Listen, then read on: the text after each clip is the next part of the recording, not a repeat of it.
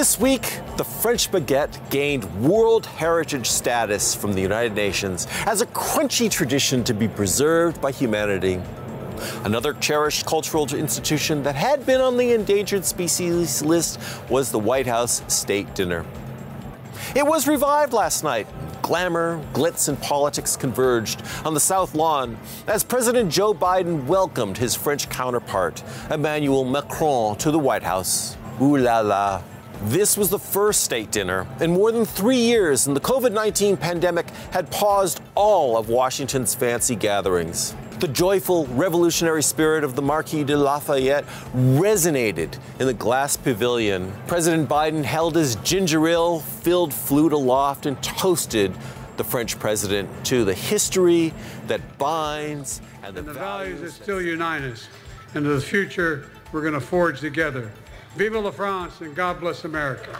And President Macron toasted with his glass of California Brut Rosé. We stand together, shoulder to shoulder, precisely to be entitled to say, at the same time, we the people, and liberté, égalité, fraternité. Vive les États-Unis d'Amérique, vive la France, et vive l'amitié entre nos deux pays. Cheers. Looming over last night's celebration of freedom were dangers lurking.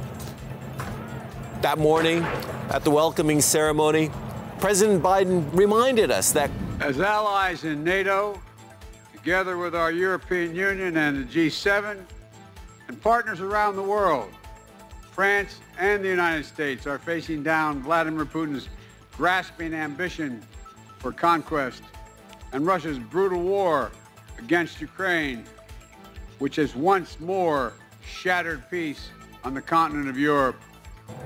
President Macron responded, Et cette histoire commune nous oblige. Aussi, face au retour de la guerre sur le sol européen, suite à l'agression russe contre l'Ukraine, et face aux crises multiples qui frappent nos nations et nos sociétés, il nous faut savoir redevenir frères d'armes. Accordingly, we bear duty to this shared history.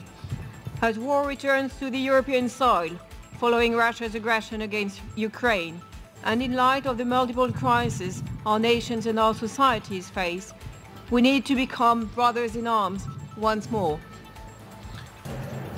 and if there was any doubt that President Emmanuel Macron views internal threats to freedom as seriously as he does those from abroad, then let these words sink in. Quote, our democracies on both sides of the ocean are being shaken by the same doubts as our ability to be sufficiently strong and effective when it comes to the challenges we share, those of the climate, geopolitics, and technology.